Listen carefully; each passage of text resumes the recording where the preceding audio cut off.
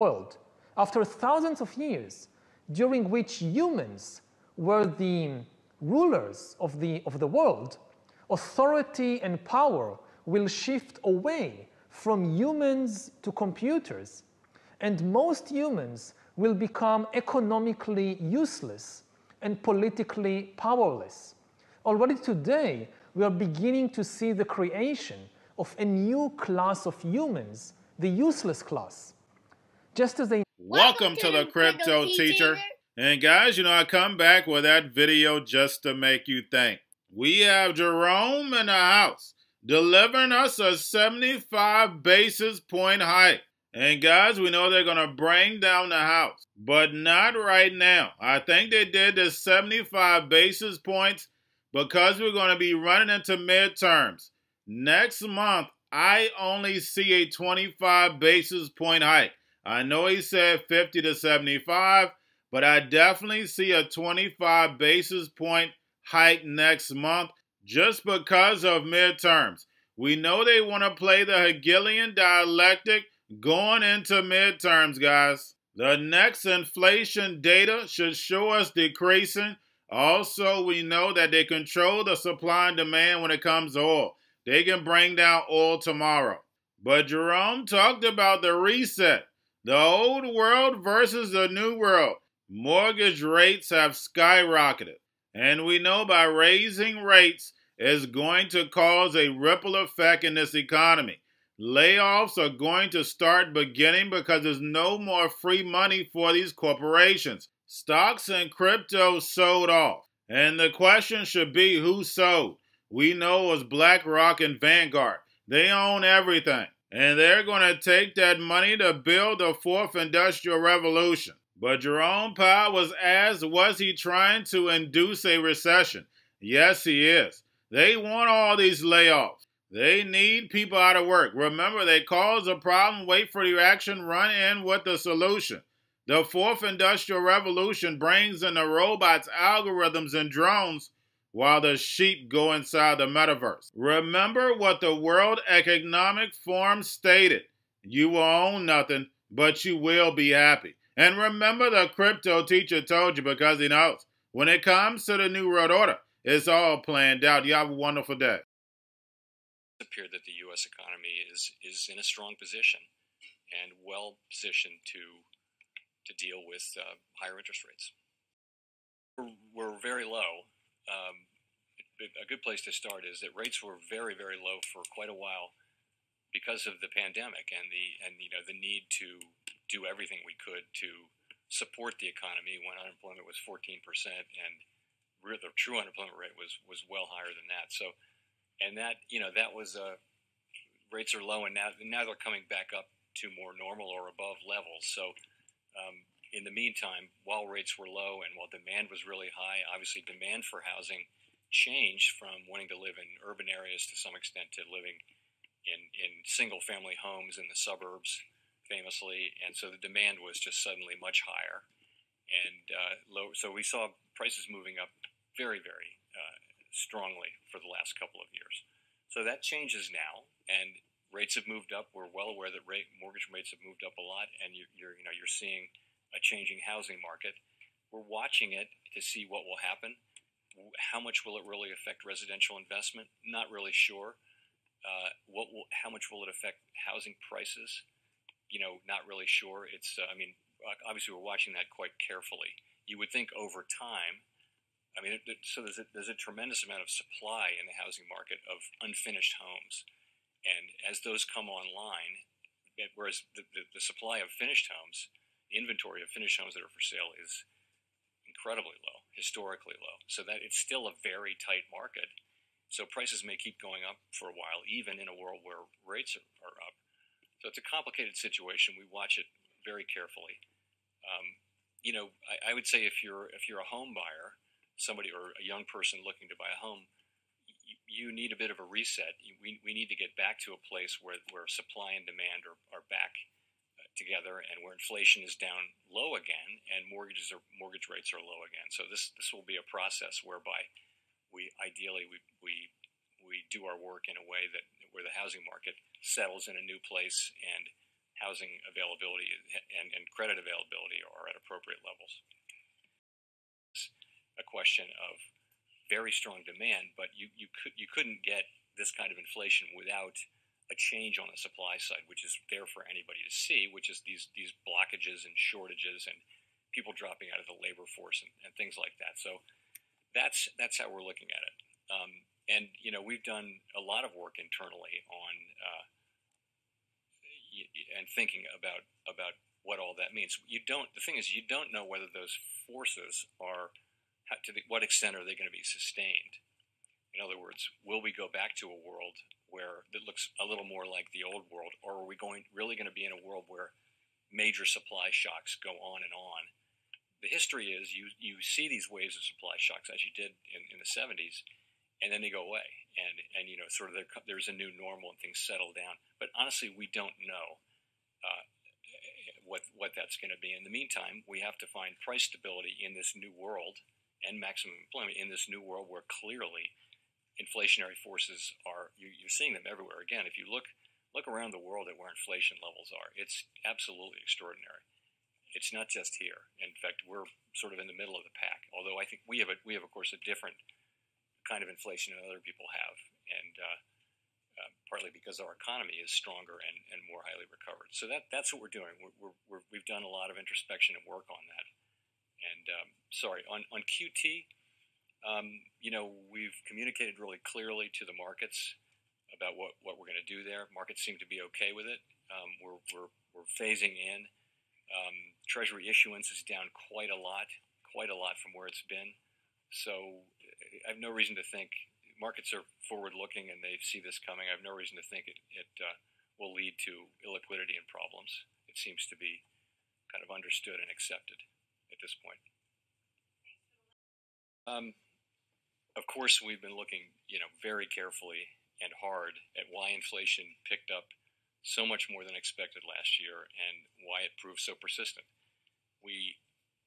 It's hard to overstate the extent of interest we have in that question, morning, noon, and night. So, but you have to understand the context. Really, the context is this: for decades before the pandemic and the reopening, you had a world where inflation was dominated by disinflationary forces such as declining population or aging demographics, let's call it that. Financial conditions have tightened over the last 7 months, and that's a good thing, we think. But the federal funds rate, even after this increase, is at 1.6%.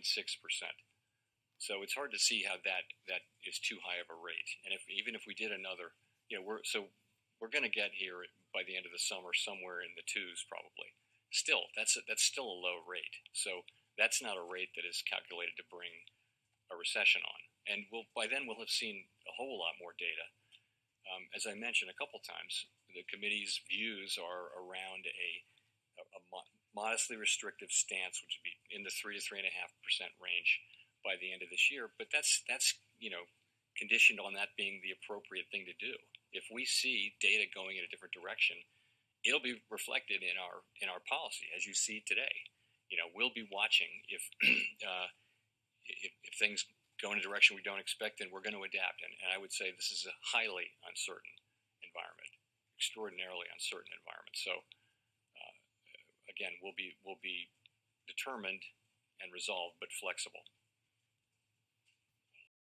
And also whether this means the FOMC is trying to induce a recession now to bring inflation down. Not trying to induce a recession now. Let's be clear about that. We're trying to achieve 2% inflation consistent with a strong labor market. That's what we're trying to do. So let me talk about that sentence. Clearly, it's our goal to bring about 2% inflation while keeping the labor market strong, right? And that's kind of what the SEP says. That the SEP has inflation getting down to a little above 2% in 2024 with unemployment at 4.1%. So, and this is a strong labor market. This is a good labor market. And as I mentioned, there are pathways to do it. But those pathways have become much more challenging due to factors that are not under our control. Again, thinking here of the fallout from the war in Ukraine, which has brought a spike in prices of energy, food, fertilizer, industrial chemicals. and also just the supply chains more broadly, which have been larger than, or longer lasting than anticipated. So the sentence that we deleted said that we believe that appropriate monetary policy effectively alone can bring about the result of 2% inflation with a strong labor market. And so much of it is really not down to monetary policy. The sentence isn't, it kind of says on its face that monetary policy alone can do this. And that just didn't seem appropriate, so we took the sentence out. You know, we don't seek to put people out of work. Of course, we never think too many people are working and fewer people need to have jobs. But we also think that you really cannot have the kind of labor market we want without price stability. And we have to go back and establish price stability so we can have that kind of labor market. And that's a labor market where where workers are getting wage increases. Maybe the workers at the lower end of the spectrum are getting the biggest wage increases, as they were before the pandemic, where participation is high, where there's lots of job opportunities, where it's just the labor market we had before the pandemic that's what we want to get back to. And you see, disparities between various groups at historic lows. We'd love to get back to that place. But to get there, it's not going to happen with the levels of inflation we have. So we have to restore that, and it really is in service in the medium and longer term of the kind of labor market we want and hope to achieve. So you're right. In the SEP, we have unemployment going up to 4. The median is 4.1%. There are, of course, a range of actual forecasts. And I would characterize that if you were to get inflation down to, on its way down to 2%, and the unemployment rate went up to 4.1%, that's still a historically low level. We hadn't seen unemployment rates below 4% until a couple of years ago.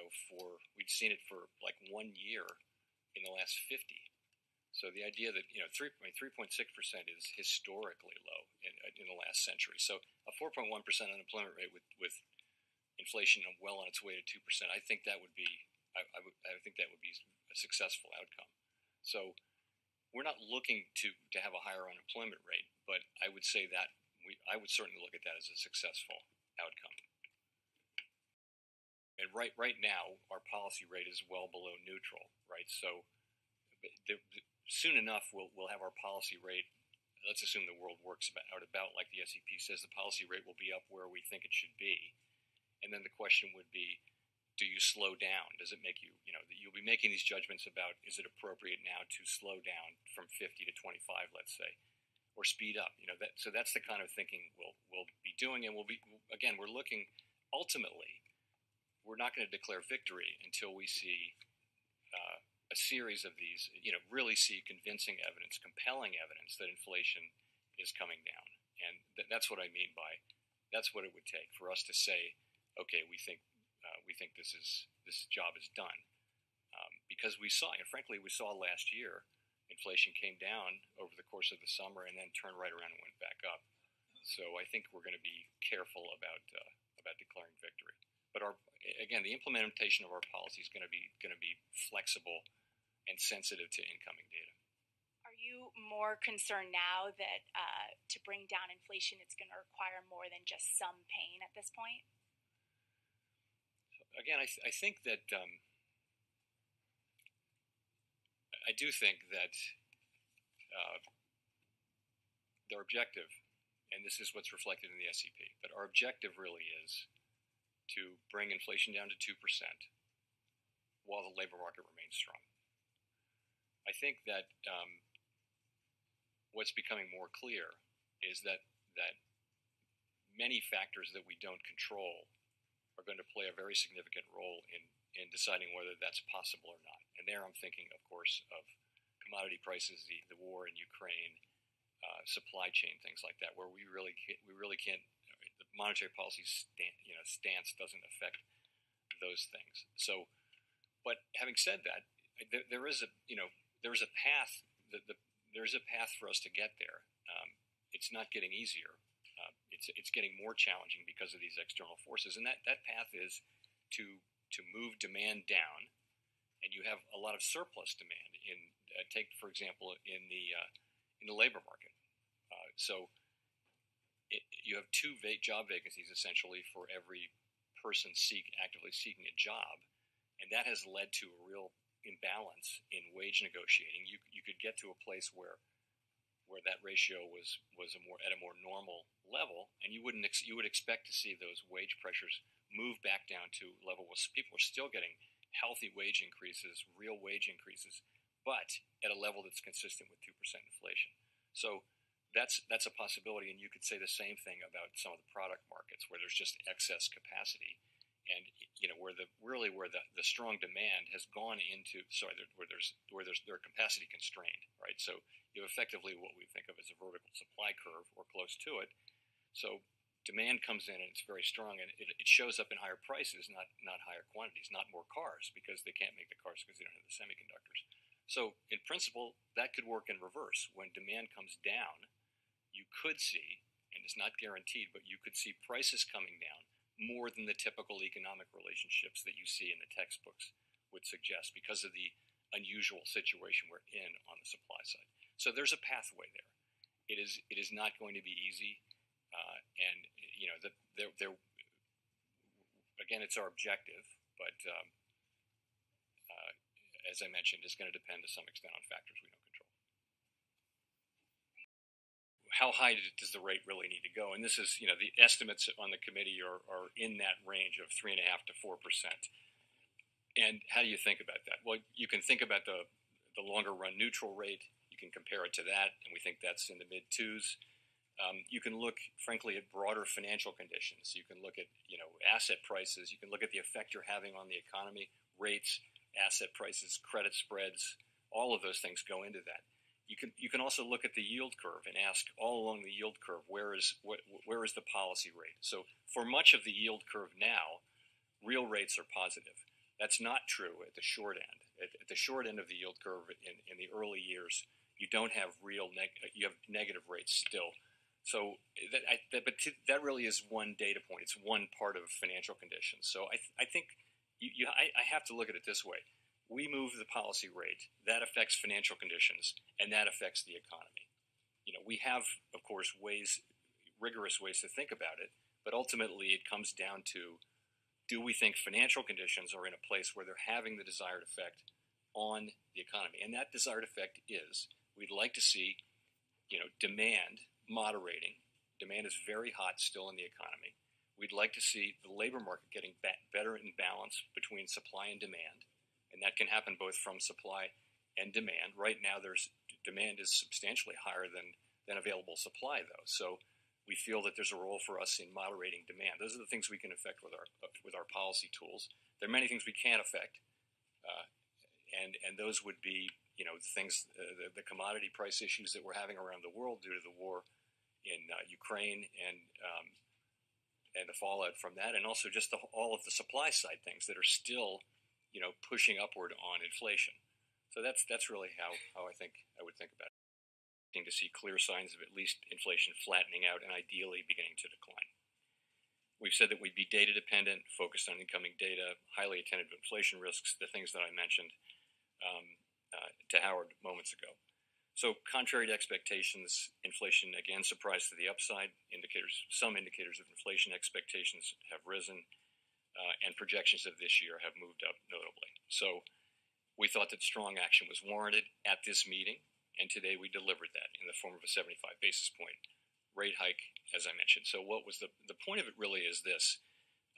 We've been moving rates up expeditiously to more normal levels. And over the course of the 7 months since we pivoted and began moving in this direction, we've seen financial conditions tighten, and appropriately so.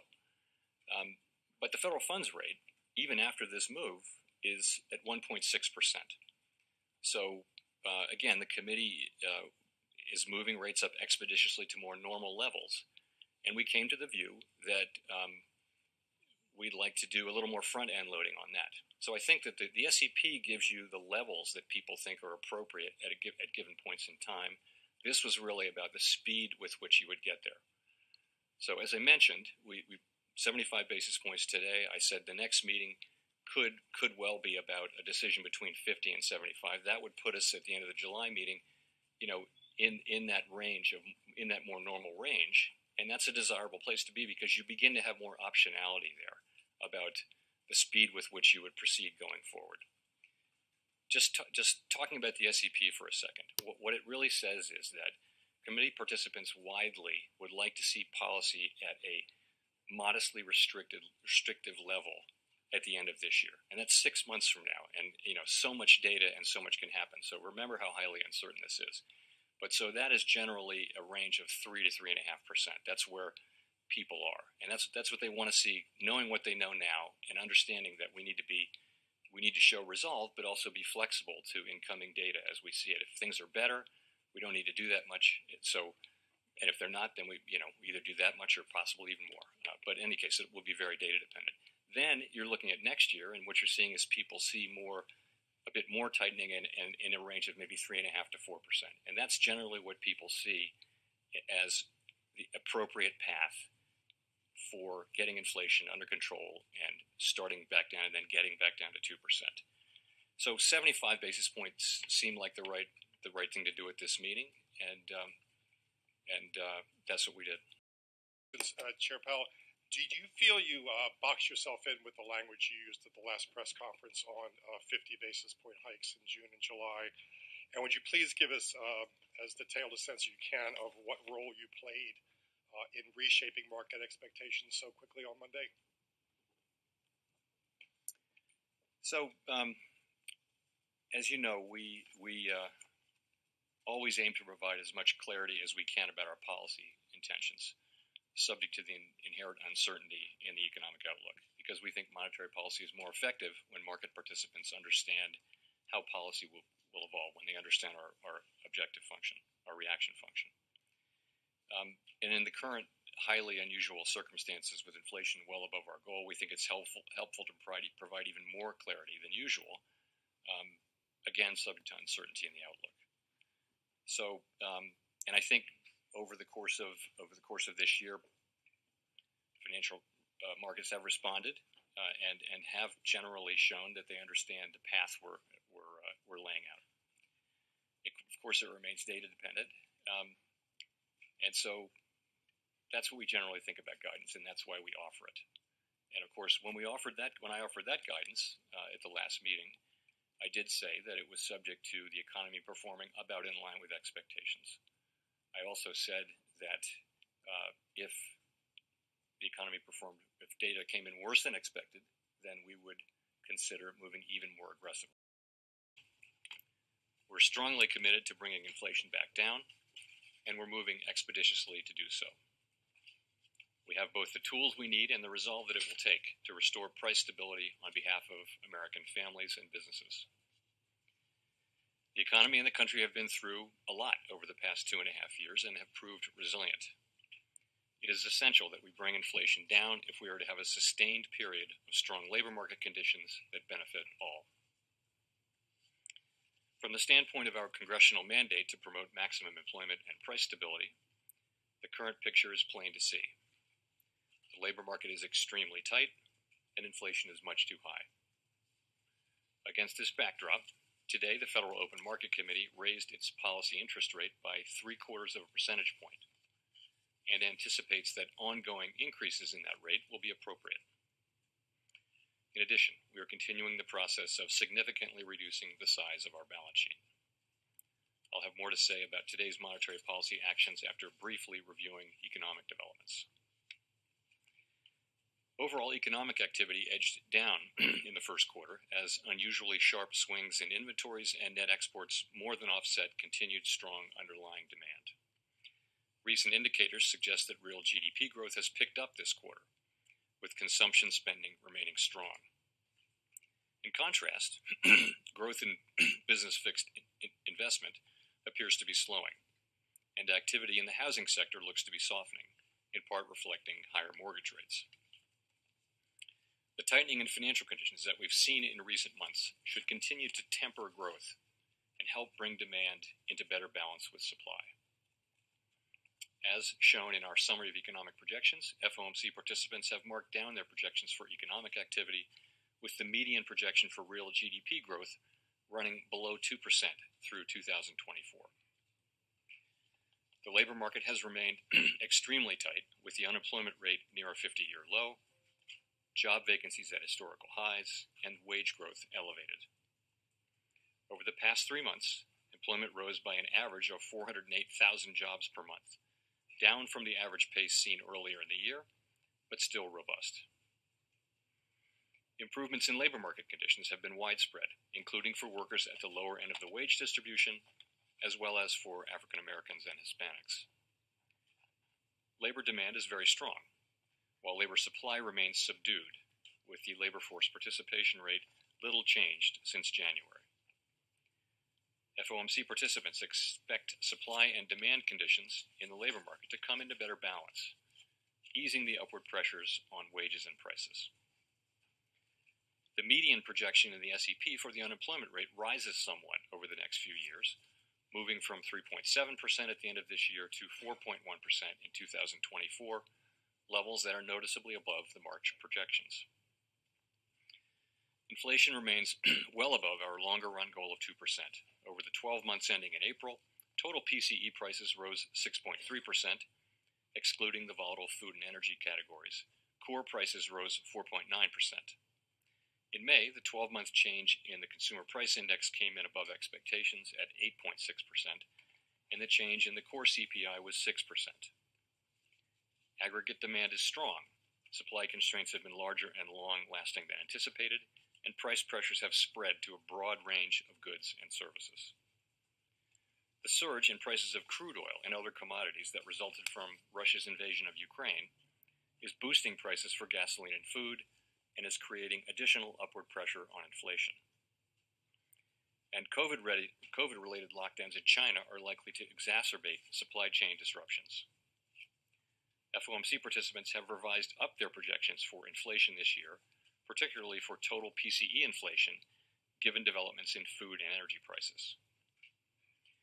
The median projection is 5.2% this year and falls to 2.6% next year and 2.2% in 2024. Participants continue to see risks to inflation as weighted to the upside.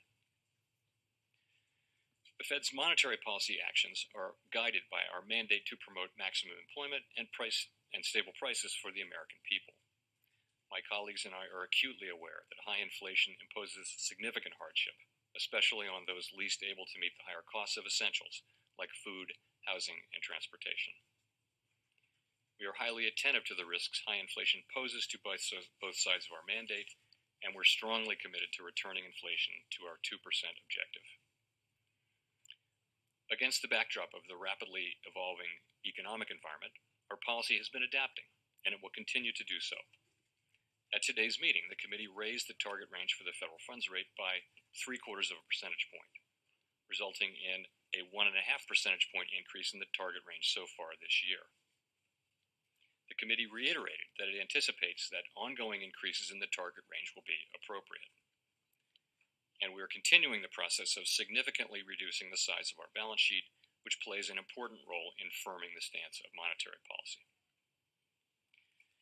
Coming out of our last meeting in May, there was a broad sense on the committee that a 0.5 percentage point increase in the target range should be considered at this meeting if economic and financial conditions evolved in line with expectations.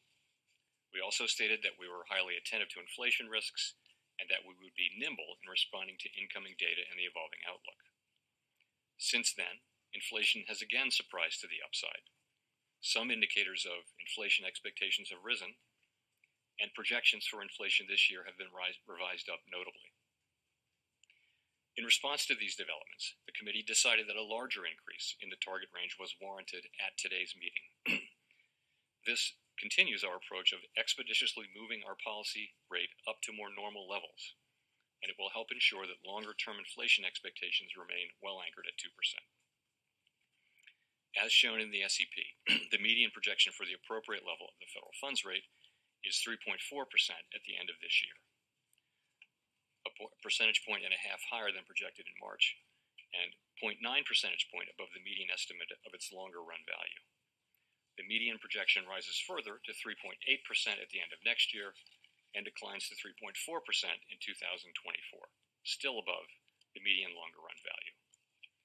Of course, these projections do not represent a committee plan or decision, and no one knows with any certainty where the economy will be a year or more from now. Over coming months, we will be looking for compelling evidence that inflation is moving down, consistent with inflation returning to 2%. We anticipate that ongoing rate increases will be appropriate. The pace of those changes will continue to depend on the incoming data and the evolving outlook for the economy. Clearly, today's 75 basis point increase is an unusually large one, and I do not expect moves of this size to be common. From the perspective of today, either a 50 basis point or a 75 basis point increase seems most likely at our next meeting. We will, however, make our decisions meeting by meeting, and will continue to communicate our thinking as clearly as we can. Our overarching focus is using our tools to bring inflation back down to our 2% goal and to keep longer-term inflation expectations well anchored. Making appropriate monetary policy in this uncertain environment requires a recognition that the economy often evolves in unexpected ways. Inflation has obviously surprised to the upside over the past year, and further surprises could be in store. We therefore will need to be nimble in responding to incoming data and the evolving outlook. And we will strive to avoid adding uncertainty to what is already an extraordinarily challenging and uncertain time. We are highly attentive to inflation risks and determined to take the measures necessary to restore price stability. The American economy is very strong and well positioned to handle tighter monetary policy. To conclude, we understand that our actions affect communities, families, and businesses across the country. Everything we do is in service to our public mission. We at the Fed will do everything we can to achieve our maximum employment and price stability goals. Thank you, and I look forward to your... We're going to a different economy, and we're going to be learning more about that as we go, but clearly we're learning that things can be done from remote locations. We're learning that technology can replace people even more than we thought. We're not going back to the same economy. We're recovering, but to a different economy, and it'll be one that is more leveraged to technology. And I worry that that is going to make it even more difficult than it was for many workers. In Silicon Valley, and my friends who work in technology know that what we did to the manufacturing workers, we are now going to do to the retail workers, the call center workers, the fast food workers, the truck drivers, and then even bookkeepers, accountants, insurance agents, lawyers, and on through the economy. So what happened to the manufacturing workers is a very clear sign. This effort. And China has big plans for this. They intend to seed their digital yuan into the global environment by giving it away to visitors at next winter's Olympics. When they arrive at the airport, they're going to get yuan digital wallets. They're going to receive digital yuan. They're going to use it throughout their visits to Beijing, and then they're going to take it back to their home countries. They see this as a huge advantage. Why? Because who controls the underlying protocols, who controls the underlying standards of the future of money will control the future of money.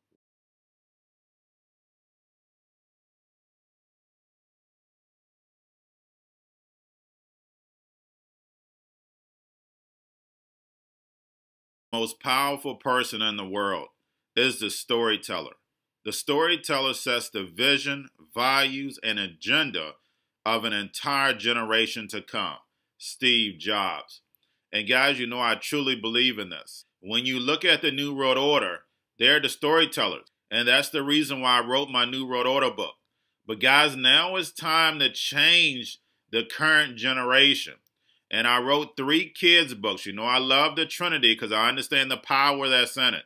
So I have 3 books. We have an opportunity to change the generation, to educate, not just me, but I want to show you that I take action on a daily basis. And I want you to take action on a daily basis. Whether it's your job, whether it's in your community, we have an opportunity right now to educate the masses. I posted this on my Twitter account. Please share, but this is a short clip of the 3 books. There's going to be a clothing line and action figures. Please get these books for your kids, nephews, cousins, friends, So therefore, we can start the re-education now. Because as we see, the fourth industrial revolution foundation is definitely here. Robots, algorithms, drones, taking humanity out the picture. We have to re-educate. But let's get into the video. Part 1. King Joshua and Grandma Tam save the village. Part 2. King Joshua and Grandma Tam save New York from COVID Stories 3. Part 3. King Joshua and Grandma Tam goes to China. It's mandatory to get part 1, part 2, and part 3 of this series. It's time to re-educate Generation Z.